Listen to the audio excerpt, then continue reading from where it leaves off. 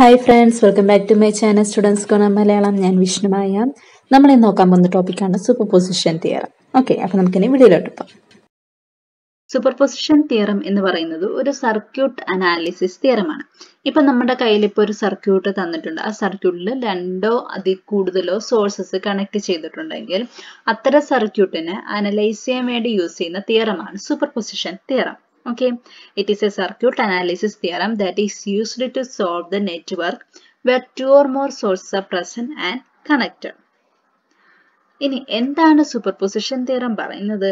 It states that in any linear bilateral network where more than one source is present, the response across any element in the circuit is the sum of the responses obtained from each source considered separately while all other sources are replaced by the internal resistance.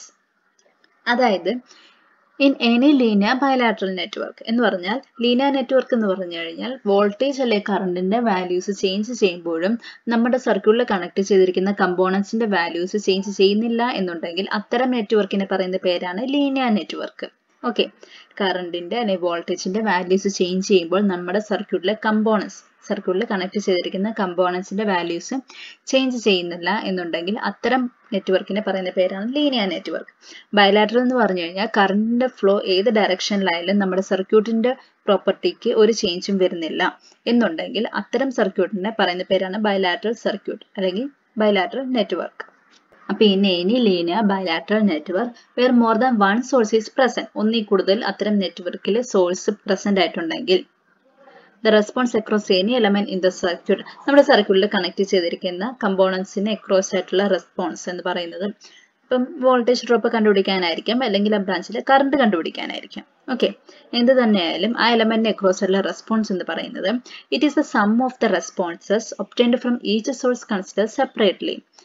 Okay, അതായത് ഇപ്പൊ നമുക്ക് രണ്ട് source തന്നിട്ടുണ്ടെങ്കിൽ നമ്മൾ at A time ഒരു source മാത്രം consider ചെയ്യും, മറ്റേ സോഴ്സിനെ നമ്മൾ റിമൂവ് ചെയ്യും അല്ലെങ്കിൽ റീപ്ലേസ് ചെയ്യും. ഓക്കെ, അറ്റ് എ ടൈം ഒരു സോഴ്സിനെ മാത്രം കൺസിഡർ ചെയ്ത് ആ സോഴ്സ് മൂലം അവിടെ എന്തൊക്കെ എഫക്ട്സ് ആ എലമെന്റ് അക്രോസ് ആയിട്ട് എന്തൊക്കെ എഫക്ട്സ് ഉണ്ടാവുന്നു അതെല്ലാം നമ്മൾ കാൽക്കുലേറ്റ് ചെയ്യും. എന്നിട്ട് ഇനി ആ സോഴ്സിനെ റിമൂവ് ചെയ്ത് മറ്റേ സോഴ്സിനെ കൺസിഡർ ചെയ്യും. എന്നിട്ട് ആ സമയത്ത് ഉണ്ടാവുന്ന എഫക്ട്സ് കാൽക്കുലേറ്റ് ചെയ്യും. എന്നിട്ട് ഫൈനലി നമ്മൾ ആ രണ്ട് എഫക്ട്സും തമ്മിൽ ആഡ് ചെയ്തിട്ടാണ് നമ്മൾ ടോട്ടൽ റെസ്പോൺസ് കാൽക്കുലേറ്റ് ചെയ്യുന്നത്. അതാണ് ഇവിടെ പറയുന്നത് the response across any element in the circuit is a sum of the responses obtained from each source considered separately while all other sources are replaced by the internal resistance. Okay, അപ്പോൾ നമ്മൾ ഒരു സോഴ്സിനെ consider ചെയ്യുന്ന സമയത്ത് ബാക്കിയുള്ള സോഴ്സസിനെ എല്ലാം നമ്മൾ അതിന്റെ internal resistance value വെച്ച് റീപ്ലേസ് ചെയ്യും. ഓക്കെ, അപ്പോൾ അതാണ് സൂപ്പർപൊസിഷൻ തിയറം പറയുന്നത്. It says that in any linear bilateral network where more than one source is present, the response across any element in the circuit is the sum of the responses obtained from each source considered separately, while all other sources are replaced by the internal resistance. To calculate the individual contribution of each source in a circuit, the other source must be replaced or removed without affecting the final result. Okay, അപ്പം നമ്മൾ at A time ഒരു സോഴ്സിനെ മാത്രം നമ്മൾ consider ചെയ്യുന്നു പറഞ്ഞു. അപ്പം ആ source മൂലമുണ്ടാവുന്ന effects ഒക്കെ കാൽക്കുലേറ്റ് ചെയ്യണമെങ്കിൽ നമ്മൾ ബാക്കിയുള്ള സോഴ്സിനെ റീപ്ലേസ് ചെയ്യുക അല്ലെങ്കിൽ റിമൂവ് ചെയ്യണം without affecting the final result. ഇനി എങ്ങനെയാണ് നമ്മളിത് റീപ്ലേസ് ചെയ്യുന്നത് എന്നാണ് പറയുന്നത്. While removing A voltage source, ഇപ്പം നമ്മളൊരു വോൾട്ടേജ് സോഴ്സ് ആണ് റിമൂവ് ചെയ്യുന്നതെങ്കിൽ ഇറ്റ്സ് വാല്യൂ സെറ്റ് ടു 0, അതിന്റെ വാല്യൂ എന്ന് പറയുന്നത് 0 ആക്കും. ഓക്കെ, അതല്ല ഇപ്പൊ വോൾട്ടേജ് സോഴ്സിന്റെ ഇന്റേണൽ റെസിസ്റ്റൻസ് വാല്യൂ നമുക്ക് സർക്യൂട്ടിൽ തന്നെ തന്നിട്ടുണ്ടെങ്കിൽ നമുക്ക് ആ വാല്യൂ എടുക്കാം. അതല്ല ഇന്റേണൽ റെസിസ്റ്റൻസ് വാല്യൂ തന്നിട്ടില്ല എന്നുണ്ടെങ്കിലാണ് നമ്മൾ ഇറ്റ്സ് വാല്യൂ സെറ്റ് ടു 0 എന്ന് പറയുന്നത്. ഇനി എങ്ങനെയാണ് ഈ 0 ആക്കുന്നത്? This is done by replacing the voltage source with a short circuit. ഇപ്പൊ നിങ്ങൾക്ക് ഈ ഡയഗ്രാമിൽ കാണാം, ഇതിപ്പോ ഒരു വോൾട്ടേജ് സോഴ്സ് ആണ്. ഈ വോൾട്ടേജ് സോഴ്സിന്റെ ഇന്റേണൽ റെസിസ്റ്റൻസ് വാല്യൂ നമുക്ക് ഇവിടെ തന്നിട്ടില്ല. അപ്പൊ അതുകൊണ്ട് നമ്മൾ അതിനെ എന്ത് ചെയ്തു? അതിനെ നമ്മൾ ഷോർട്ട് ചെയ്തു. ഓക്കെ, ആ ഒരു ബ്രാഞ്ചിന് ആ ഒരു നെറ്റ്വർക്ക് ആ ഒരു ഏരിയയെ നമ്മൾ എന്ത് ചെയ്തു? ഷോർട്ട് ചെയ്തു. ഓക്കെ, ഇനി അതല്ല നമ്മളൊരു കറണ്ട് സോഴ്സിനെയാണ് റിമൂവ് ചെയ്യുന്നതെങ്കിൽ when removing A current source അതിന്റെ ഇന്റേണൽ റെസിസ്റ്റൻസ് വാല്യൂ തന്നിട്ടില്ല എന്നുണ്ടെങ്കിൽ it's value set to 0 and this is done by replacing the current source with an open circuit. Current source ആണ് തരുന്നതെങ്കിൽ അതിന്റെ ഇന്റേണൽ റെസിസ്റ്റൻസ് വാല്യൂ തന്നിട്ടില്ല എന്നുണ്ടെങ്കിൽ നമ്മൾ എന്ത് ചെയ്യും? അതിനെ ആ ഒരു ഏരിയ നമ്മൾ എന്ത് ചെയ്യും, ഓപ്പൺ ആയിട്ട് ഇടും. ഓക്കെ, ഒരു ഓപ്പൺ സർക്യൂട്ട് ആയിട്ടായിരിക്കും നമ്മൾ കൺസിഡർ ചെയ്യുന്നത്. ഓക്കെ, അപ്പൊ ഇത്രയേ ഉള്ളൂ. ഇത് നമ്മൾ ഇമ്പോർട്ടൻ്റ് ആയിട്ട് നോക്കേണ്ടുന്ന കാര്യമാണ്. വോൾട്ടേജ് സോഴ്സ് തന്നു കഴിഞ്ഞാൽ നമ്മൾ എന്ത് ചെയ്യണം, അതിനെ ഷോർട്ട് ചെയ്യണം. ഇന്റർണൽ റെസിസ്റ്റൻസ് വാല്യൂ ഇല്ല എന്നുണ്ടെങ്കിൽ, അതല്ല ഇപ്പൊ കറണ്ട് സോഴ്സ് ആണ് തന്നിട്ടുണ്ടെങ്കിൽ അതിന് നമ്മൾ ഓപ്പൺ ചെയ്യണം. ഇപ്പൊ നമുക്ക് ഇനി ഒരു എക്സാമ്പിൾ നോക്കാം. അപ്പൊ നമുക്ക് കുറച്ചും കൂടി ക്ലിയർ ആയിട്ട് എന്താണ് തിയറം പറയുന്നത് എന്നുള്ളത് നമുക്ക് മനസ്സിലാവും. ഓക്കെ, അപ്പൊ നമുക്ക് തന്നിരിക്കുന്ന ക്വസ്റ്റ്യൻ ഇതാണ്. Using superposition theorem calculate current in each branch of the network shown in figure below. അപ്പൊ നമുക്കൊരു സർക്യൂട്ട് ഡയഗ്രാം തന്നിട്ടുണ്ട്. 2 സോഴ്സസ് ആണ് അതിൽ കണക്ട് ചെയ്തിരിക്കുന്നത്, 3 റെസിസ്റ്റേഴ്സും ഉണ്ട്. ഓക്കെ, അപ്പൊ നമുക്ക് എന്താണ് കണ്ടുപിടിക്കാനുള്ളത്, ബ്രാഞ്ച് കറണ്ട്സ് ആണ് നമുക്ക് കണ്ടുപിടിക്കാനുള്ളത്. ആൻസർ നമ്മൾ കൊടുത്തിരിക്കുന്ന സ്റ്റെപ്പ് ബൈ സ്റ്റെപ്പ് ആയിട്ടാണ്. അപ്പൊ നമുക്ക് കുറച്ചും കൂടി ക്ലിയർ ആവും എന്താണ് ഓരോ സ്റ്റെപ്പിലും ചെയ്തിരിക്കുന്നത്. സ്റ്റെപ്പ് 1 എന്താണ് പറയുന്നത്, first take the source V1 alone and short circuit the source V2 as shown in the circuit diagram below. Okay, അപ്പൊ നമ്മുടെ ക്വസ്റ്റ്യനിൽ 2 സോഴ്സസ് ഉണ്ടായിരുന്നു, V1ഉം V2ഉം. ഓക്കെ, അപ്പൊ ആദ്യം നമ്മൾ V1 കൺസിഡർ ചെയ്തു, V2നെ നമ്മളിവിടെ റിമൂവ് ചെയ്തു. ഓക്കെ, അതിൽ മാറ്റി വരച്ചിരിക്കുന്ന സർക്യൂട്ടാണ് ഈ കാണിച്ചിരിക്കുന്നത്. 12 വോൾട്ട് V1 സോഴ്സ്, V2നെ നമ്മൾ, അതായത് 6 വോൾട്ട് സോഴ്സിനെ നമ്മൾ അവിടെ ഷോർട്ട് ചെയ്തു. പിന്നെ 3 റെസിസ്റ്റേഴ്സും. ഓക്കെ, ഇനി നമുക്ക് എന്താണ് ചെയ്യേണ്ടത്, step 2, then the value of current flowing in each branch, അതായത് I1 dash, I2 dash and I3 dash is calculated. Okay, ഇനി നമുക്ക് എന്ത് ചെയ്യാം, ബ്രാഞ്ച് കറണ്ട്സ് കാൽക്കുലേറ്റ് ചെയ്യാം. അതാണല്ലോ നമ്മുടെ ക്വസ്റ്റ്യൻ. അതിന് മുന്നേ നമുക്ക് ടോട്ടൽ റെസിസ്റ്റൻസ് കാൽക്കുലേറ്റ് ചെയ്യാം ഈ സർക്യൂട്ടിന്റെ. അപ്പം നോക്കിക്കേ, R1, R2, R3. R1 എന്ന് പറഞ്ഞ റെസിസ്റ്റേഴ്സിന് 2 ബ്രാഞ്ചസ് ആയിട്ടാണ് നമ്മുടെ R2 മാത്രം പോയിരിക്കുന്നത്. അപ്പൊ നമുക്ക് പറയാം R2 R3 പാരലൽ. ഓക്കെ, അപ്പൊ R2ന്റെയും R3യുടെയും കമ്പൈൻഡ് റെസിസ്റ്റൻസ് എടുക്കുമ്പോൾ അത് R1 എന്തായിട്ടായിരിക്കും വരുന്നത്, സീരീസ് ആയിട്ട്. ഓക്കെ, അപ്പൊ നമുക്ക് പറയാം R1 plus R2 parallel R3. R2 parallel R3 എന്ന് പറഞ്ഞു കഴിഞ്ഞാൽ R2 R3 divided by R2 plus R3. ഒക്കെ നമ്മൾ നേരത്തെ പഠിച്ചിട്ടുള്ളതാണല്ലോ. അപ്പൊ എന്താണ്, R1 എന്ന് പറഞ്ഞാൽ 6 ohm, R2 R3 എന്ന് പറയുന്നത് രണ്ടും എന്താണ്, 4 ohm ആണ്. അപ്പൊ 4 പാരലൽ 4 എന്ന് പറഞ്ഞാൽ 4 into 4 ഡിവൈഡഡ് ബൈ 4 plus 4, അതായത് 16 ഡിവൈഡഡ് ബൈ 8, ദാറ്റ് ഈക്വൽസ് 2. അപ്പൊ നമുക്ക് 6 plus 2 ഈക്വൽ 8 ohm എന്ന് കിട്ടും. ഓക്കെ, അപ്പൊ നമ്മൾ ടോട്ടൽ റെസിസ്റ്റൻസ് ഇവിടെ കാൽക്കുലേറ്റ് ചെയ്തു. ഇനി നമുക്ക് എന്താണ്, കറണ്ട് കാൽക്കുലേറ്റ് ചെയ്യാമല്ലോ. ആദ്യം തന്നെ നമുക്ക് I1 ഡാഷ് കാൽക്കുലേറ്റ് ചെയ്യാം. I1 ഡാഷ് എന്ന് നമ്മുടെ സർക്യൂട്ടിലെ ടോട്ടൽ കറണ്ട് ആണ്, which equals the supply voltage എത്ര, V1 ഡിവൈഡഡ് ബൈ നമ്മുടെ ടോട്ടൽ റെസിസ്റ്റൻസ് സർക്യൂട്ടിൽ R equivalent dash, which equals V1 എത്ര, 12 ഡിവൈഡഡ് ബൈ നമ്മുടെ ടോട്ടൽ റെസിസ്റ്റൻസ് എത്ര, 8, വിച്ച് ഈക്വൽസ് നമുക്ക് എന്ത് കിട്ടും, കാൽക്കുലേറ്റ് ചെയ്യുമ്പോൾ 1.5 ആംപിയർ എന്ന് കിട്ടും. ഇനി നമുക്ക് I2 ഡാഷ് കണ്ടുപിടിക്കാം. I2 ഡാഷ് നമ്മൾ കറണ്ട് ഡിവിഷൻ റൂൾ യൂസ് ചെയ്തിട്ടാണ് കണ്ടുപിടിക്കുന്നത്. I2 ഡാഷ് വിച്ച് ഈക്വൽസ്, നമ്മുടെ കറണ്ട് ഡിവിഷൻ റൂൾ യൂസ് ചെയ്യാൻ കാരണം എന്താണ്, നമ്മളിവിടെ കറണ്ട് I1 ഡാഷ് എന്ന കറണ്ട് പിന്നീട് അവിടെ ഡിവൈഡ് ചെയ്ത് പാരലൽ, അതായത് ബ്രാഞ്ചസിലോട്ട് പോകുന്നുണ്ട് അല്ലെ. അപ്പൊ നമുക്ക് അവിടെ എന്ത് ചെയ്യുന്നുണ്ട്, കറണ്ട് ഡിവൈഡ് ചെയ്യുന്നുണ്ട്. അപ്പൊ നമുക്ക് കറണ്ട് ഡിവിഷൻ റൂൾ യൂസ് ചെയ്ത് I2 ഡാഷ് കണ്ടുപിടിക്കാം. നമ്മുടെ കറണ്ട് ഡിവിഷൻ റൂൾ അനുസരിച്ച് നമ്മുടെ കറണ്ട് കണ്ടുപിടിക്കാനുള്ള ഇക്വേഷൻ എന്താണ്, നമ്മുടെ സർക്യൂട്ടിലെ total current into opposite ബ്രാഞ്ചിലെ resistance divided by total resistance. Total resistance എന്ന് പറഞ്ഞാൽ some of the branch resistance. Okay, അതായത് I1 ഡാഷ് നമ്മുടെ total current I1 dash into R3, അതായത് ഓപ്പോസിറ്റ് ബ്രാഞ്ചിലെ റെസിസ്റ്റൻസ് ഏതാ, R3 അല്ലേ ഇവിടെ. ഓക്കെ, R3 ഡിവൈഡഡ് ബൈ നമ്മുടെ opposite ബ്രാഞ്ചിലെ resistance R3 plus I2 dash current ഒഴുകുന്ന ബ്രാഞ്ചിലെ റെസിസ്റ്റൻസ്, അതായത് R2. ഓക്കെ, അപ്പൊ I1 dash into R3 divided by R2 plus R3. I1 dash എത്രയാണ് കണ്ടുപിടിച്ച് 1.5 ആംപിയർ ഇൻറ്റു R3 എന്ന് പറയുന്നത് എത്രയാണ്, 4 അല്ലെ. 4 divided by R2 plus R3, രണ്ടും 4 ആയതുകൊണ്ട് 4 പ്ലസ് 4 ഈക്വൽസ് 8. അപ്പൊ 1.5 ampere into 4/8 which equals 1.5 ampere into 1/2 which equals നമുക്ക് എത്ര കിട്ടും, 0.75 ആംപിയർ. ഓക്കെ, അപ്പൊ നമ്മൾ I2 ഡാഷും കണ്ടുപിടിച്ചു. ഇനി നമുക്ക് I3 ഡാഷ് കണ്ടുപിടിക്കാമല്ലോ. I3 ഡാഷ് നമുക്ക് സിമ്പിൾ ആയിട്ട് കണ്ടുപിടിക്കാം. നമ്മളവിടെ കറണ്ട് ഡിവിഷൻ റൂൾ ഒന്നും യൂസ് ചെയ്യേണ്ട. I1 ഡാഷും അറിയാം, I2 ഡാഷും അറിയാം. അപ്പൊ നമ്മൾ I3 ഡാഷ് എങ്ങനെ കണ്ടുപിടിക്കും, KCL യൂസ് ചെയ്ത് നമുക്ക് കണ്ടുപിടിക്കാമല്ലോ അല്ലേ? കിർച്ചോഫ്സ് കറണ്ട് ലോ യൂസ് ചെയ്ത് കണ്ടുപിടിക്കാം. ഇതെന്ന് പറയുന്ന ഒരു നോഡാണ് അല്ലേ? ഇതെന്ന് പറയുന്നത് ഒരു നോഡാണ്. ഈ നോഡിലോട്ട് എൻട്രി ചെയ്യുന്ന കറണ്ടാണ് I1 ഈ നോഡിൽ നിന്ന് ലീവ് ചെയ്യുന്ന കറണ്ടാണ് I2 I3 അപ്പൊ I1 equals I2 plus I3 എന്ന് നമുക്ക് പറയാമല്ലോ. അപ്പൊ നമുക്ക് I3 എങ്ങനെ പറയാം?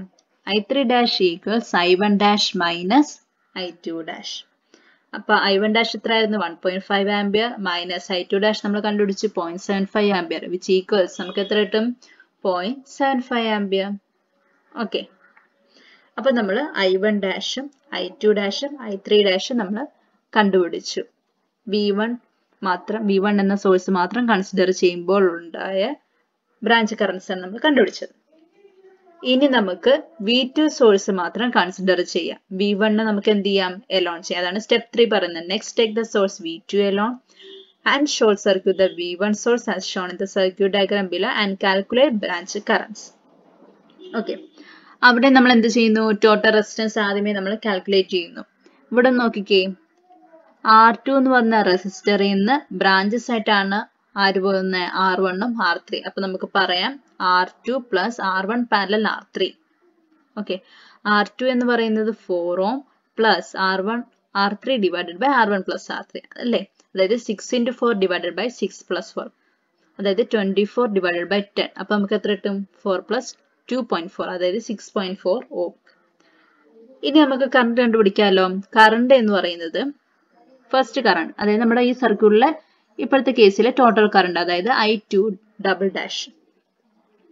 ഓക്കെ, അപ്പൊ I2 double dash which equals നമ്മുടെ സപ്ലൈ വോൾട്ടേജ് എത്രയാണ്? 6 വോൾട്ട് അല്ലെ? 6 divided by R equivalent double dash, അതായത് നമ്മുടെ ഇപ്പോഴത്തെ ടോട്ടൽ റെസിസ്റ്റൻസ് 6.4 വിച്ച് ഈക്വൽസ് നമുക്ക് കാൽക്കുലേറ്റ് ചെയ്യുമ്പോൾ 0.94 ആംപിയർ എന്ന് വരും കിട്ടും. ഓക്കെ, ഇനി നമുക്ക് എന്ത് ചെയ്യാം? അടുത്ത ബ്രാഞ്ച് കറൻസ് കണ്ടുപിടിക്കാം. അപ്പൊ നമുക്ക് ഇവിടെ എന്ത് ചെയ്യാം? I1 ഡബിൾ ഡാഷ് കണ്ടുപിടിക്കാം. അത് നമ്മൾക്ക് എന്താണ്? കറണ്ട് ഡിവിഷൻ റൂൾ യൂസ് ചെയ്തിട്ടാണ് കണ്ടുപിടിക്കുന്നത്. കാരണം എന്താണ്? കറണ്ട് ഇവിടെ ഡിവൈഡ് ചെയ്ത് പോകുന്നുണ്ട്. I2 ഡബിൾ ഡാഷ് ഡിവൈഡ് ചെയ്ത് I1 double ഡാഷും I3 double dash ആയിട്ടും ഡിവൈഡ് ചെയ്ത് പോകുന്നുണ്ട്. അപ്പൊ നമുക്ക് കറണ്ട് ഡിവിഷൻ റൂൾ യൂസ് ചെയ്ത് I1 ഡബിൾ ഡാഷ് കണ്ടുപിടിക്കാം. അപ്പൊ എന്താണ് ഇക്വേഷൻ പറഞ്ഞേ? I2 double dash into opposite ബ്രാഞ്ചിലെ resistance അല്ലേ? അതായത് 4 ഓം, അതായത് R3 divided by R1 plus R3. Okay, അപ്പൊ I2 ഡബിൾ ഡാഷ് എന്ന് പറയുന്നത് 0.94 ആംപിയർ നമ്മൾ കണ്ടുപിടിച്ചു. ഇൻറ്റു R3 എന്ന് പറയുന്നത് 4 divided by R1 plus R3 അതായത് 6 പ്ലസ് 4. അപ്പൊ നമുക്ക് എത്ര കിട്ടും? 10. അപ്പൊ നമുക്ക് കാൽക്കുലേറ്റ് ചെയ്യുമ്പോൾ 0.38 ആംപിയർ എന്ന് കിട്ടും. ഓക്കെ, അപ്പൊ I1 double dash 0.38 ampere, I2 double dash 0.94 ampere. Okay, നേരത്തെ പറഞ്ഞ പോലെ തന്നെ I3 ഡബിൾ ഡാഷ് കണ്ടുപിടിക്കാമല്ലോ. ഇതൊരു നോഡാണ്. ഈ നോഡിൽ എൻട്രി ചെയ്യുന്ന കറണ്ട് I2 ഡബിൾ ഡാഷും ലീവ് ചെയ്യുന്ന current I1 double ഡാഷും I3 double ഡാഷും. അപ്പൊ നമുക്ക് പറയാം I2 double dash equals I1 double dash plus I3 double dash. അപ്പൊ നമുക്ക് I3 ഡബിൾ ഡാഷിന്റെ ഇക്വേഷൻ എന്ത് വരും? Which equals I2 double dash minus I1 double dash which equals 0.94 minus 0.38 equals calculate ചെയ്യുമ്പോൾ നമുക്ക് 0.56 ampere എന്ന് കിട്ടും. ഓക്കെ, അപ്പൊ അത് നമ്മൾ കിർച്ചോഫ്സ് കറണ്ട് ലോ യൂസ് ചെയ്ത് നമ്മൾ പറഞ്ഞു. ഇനി സ്റ്റെപ്പ് 4 എന്താണ് പറയുന്നത്? As per the superposition theorem ആൽജിബ്രൈക്കലി add the results obtained. Okay, അപ്പൊ നമുക്ക് ടോട്ടൽ ബ്രാഞ്ച് കറൻസ് നമുക്ക് കാൽക്കുലേറ്റ് ചെയ്യാം. ഓക്കെ, അപ്പൊ I1 I2 I3. I1 എന്ന് പറയുന്നത് I1 dash minus I1 double dash. Minus വരാനുള്ള കാരണം എന്ന് പറയുന്നത് നമ്മൾ രണ്ട് കേസിലും എടുത്തിരിക്കുന്ന ഡയറക്ഷൻസ് ഓപ്പോസിറ്റ് ആണ് അല്ലെ? ഫസ്റ്റ് കേസ് നോക്കിയേ, I1 ഡാഷ് എന്ന് പറയുന്നത് ഇങ്ങോട്ടാണ് ഡയറക്ഷൻ പോയിരിക്കുന്നത്. പക്ഷെ സെക്കൻഡ് കേസിലോ I1 ഡബിൾ ഡാഷിന്റെ ഡയറക്ഷൻ എന്ന് പറയുന്നത് ഇങ്ങോട്ട് ലെഫ്റ്റിലോട്ടുമാണ്. അതുകൊണ്ടാണ് നമ്മൾ ഇവിടെ മൈനസ് എഴുതിയിരിക്കുന്നത്. അതുപോലെ തന്നെയാണ് I2യുടെ കേസ്. ഇവിടെ I2 ഡബിൾ ഡാഷ് എന്ന് പറയുന്നത് ഇങ്ങോട്ടും ലെഫ്റ്റിലോട്ടും, എന്നാൽ ഫസ്റ്റ് കേസിൽ I2 ഡാഷിന്റെ direction current flow direction എന്ന് പറഞ്ഞാൽ റൈറ്റ് സൈഡിലോട്ടുമാണ് പോകുന്നത്. അതുകൊണ്ടാണ് നമ്മൾ ഇവിടെ എഴുതിയപ്പം മൈനസ് വന്നത്. പക്ഷെ I3യുടെ കേസ് എന്ന് പറയുന്ന രണ്ട് കേസിലും എന്താണ്? സെയിം ഡയറക്ഷൻ ആണ്. അപ്പൊ നമുക്ക് എന്ത് ചെയ്താൽ മതി? ജസ്റ്റ് ആഡ് ചെയ്ത് പോയാൽ മതി.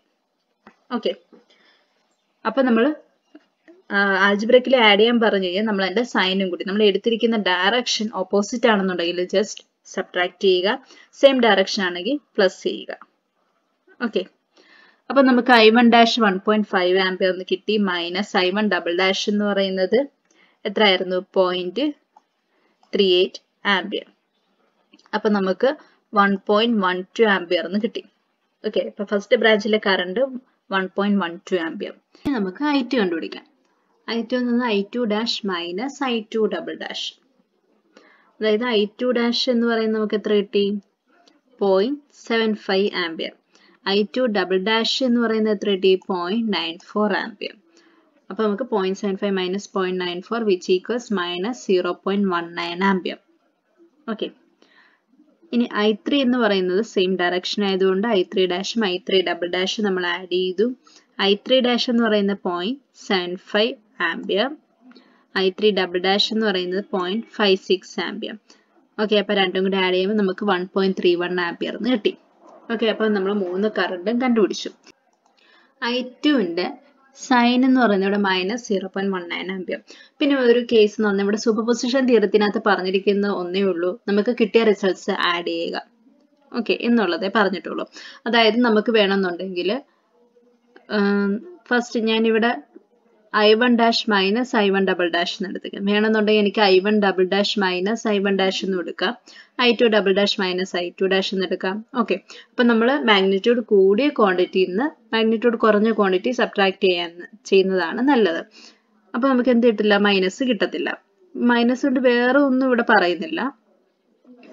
ഓക്കെ, പിന്നെ നമ്മുടെ കറണ്ട് ഫ്ലോയുടെ ഡയറക്ഷൻ അത് നമ്മൾ എപ്പോഴും ശ്രദ്ധിക്കാനുള്ളതെന്ന് പറഞ്ഞാൽ മാഗ്നിറ്റ്യൂഡ് കൂടിയ ക്വാണ്ടിറ്റിയുടെ ഡയറക്ഷൻ എങ്ങോട്ടാണ് ആ ഡയറക്ഷൻ തന്നെ വേണം നമ്മൾ ഫൈനൽ ആൻസർ കാണിക്കുമ്പോഴും എടുക്കാൻ വേണ്ടിയിട്ട്.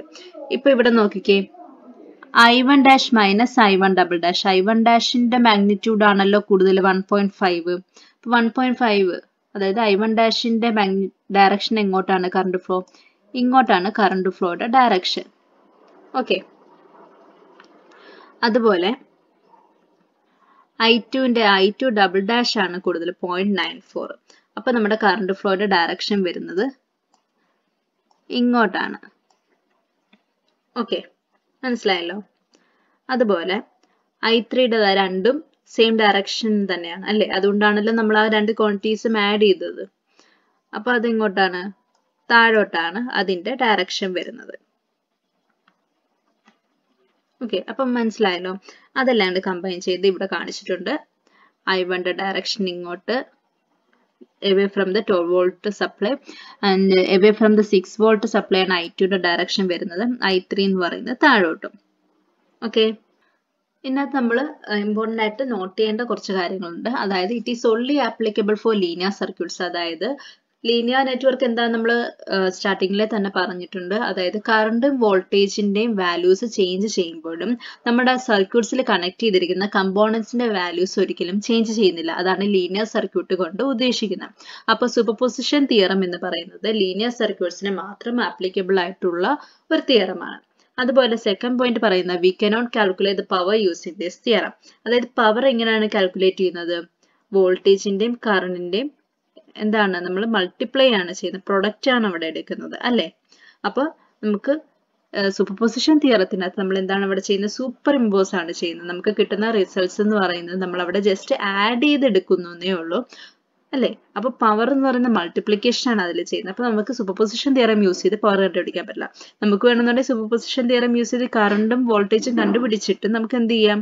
പിന്നീട് നമുക്ക് വേണമെങ്കിൽ അത് മൾട്ടിപ്ലൈ ചെയ്ത് പവർ പിന്നീട് കണ്ടുപിടിക്കാം. അല്ലാതെ പവർ ഡയറക്റ്റ് ആയിട്ട് നമുക്ക് ഈ തിയറം യൂസ് ചെയ്ത് കണ്ടുപിടിക്കാൻ പറ്റത്തില്ല. ഓക്കെ, അപ്പൊ ഇത്രയേ ഉള്ളൂ ഇമ്പോർട്ടൻ്റ് ആയിട്ടുള്ള പോയിന്റ്സ്. അപ്പൊ നമ്മൾ വോൾട്ടേജ് സോഴ്സസ് മാത്രം കാണിച്ചിട്ടുള്ള എക്സാമ്പിൾ ആണ് നമ്മൾ ഇന്നിവിടെ ചെയ്തത്. കറണ്ട് സോഴ്സ് കാണിച്ചിട്ടുള്ള പ്രോബ്ലംസ് ഒന്നും നമ്മളിവിടെ ചെയ്തിട്ടില്ല. അത് നമുക്ക് നെക്സ്റ്റ് ക്ലാസ്സിൽ നോക്കാം. അപ്പോൾ അതെങ്ങനെയാണ് വരുന്നത്, അതിൻ്റെ ഏതൊക്കെ സ്റ്റെപ്പുകളാണ് നമ്മൾ എടുക്കേണ്ടത് എന്നുള്ളതൊക്കെ ഡീറ്റെയിൽ ആയിട്ട് നമുക്ക് നെക്സ്റ്റ് ക്ലാസ്സിൽ പറയാം. ഓക്കെ, എൻ്റെ ഈ വീഡിയോ നിങ്ങൾക്ക് മനസ്സിലായിട്ടുണ്ടെന്നുണ്ടെങ്കിൽ ലൈക്ക് ചെയ്യുക, ഷെയർ ചെയ്യുക, സബ്സ്ക്രൈബ് ചെയ്യുക. അപ്പോൾ നമുക്ക് നെക്സ്റ്റ് വീഡിയോയിൽ കാണാം. താങ്ക്